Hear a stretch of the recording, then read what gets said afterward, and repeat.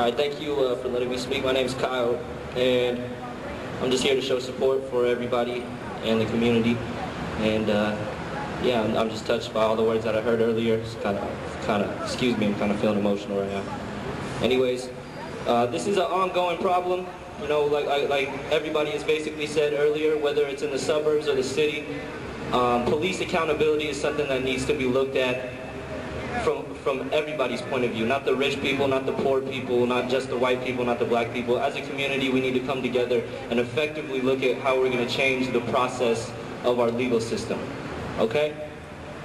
Because it sucks for me to be a 22-year-old man and not feel like I can walk down any street and be myself.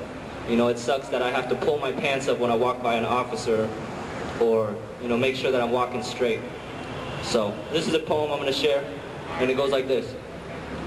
I'm laying underground tracks like Harriet Tubman. I look around and see the cats in the area thugging. We dying over colors, money, hand gestures, and blocks. This self-hatred got all of my ancestors in shock. Show me the difference between the dealers and fiends, cause it seems the same thing besides being on different teams, propelling each other's fate. Now they killing their dreams. And some struggle from the day we giving our own name, just digging our own grave and thinking it's okay. But bless the day people stop blaming the streets for glorifying how the broke folk manage to eat.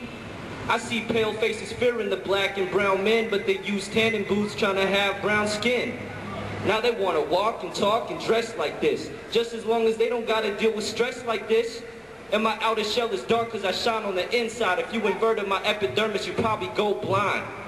I got fam that sold dimes and some that hold nines, living life so fast as if there's no time. Now the song's unfinished like beats with no rhymes, peace with no mind, the streets with no sign. 30 years old begging mom, please the co-sign. And if you ain't got your roots, then it's hard to grow vines.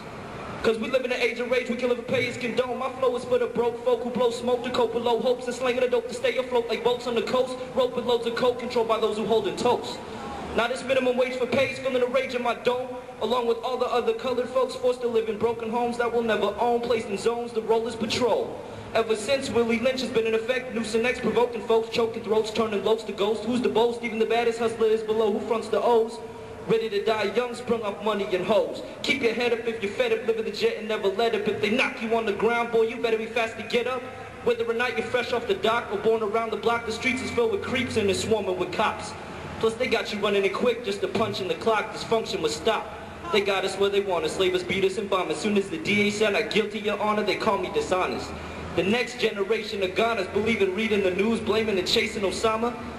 Even 50 Cent couldn't catch the national debt. I bet you thinking 9/11 was a national threat. Irrational, yes, but man, that's just a wake-up call that America ain't too tall to fall. So y'all better really change the world we live in, cause citizens are giving in while I'm up on the microphone with knowledge for the ignorant, to sober the belligerent and keep my flow diligent. So move your hands like this and show me if you're feeling it.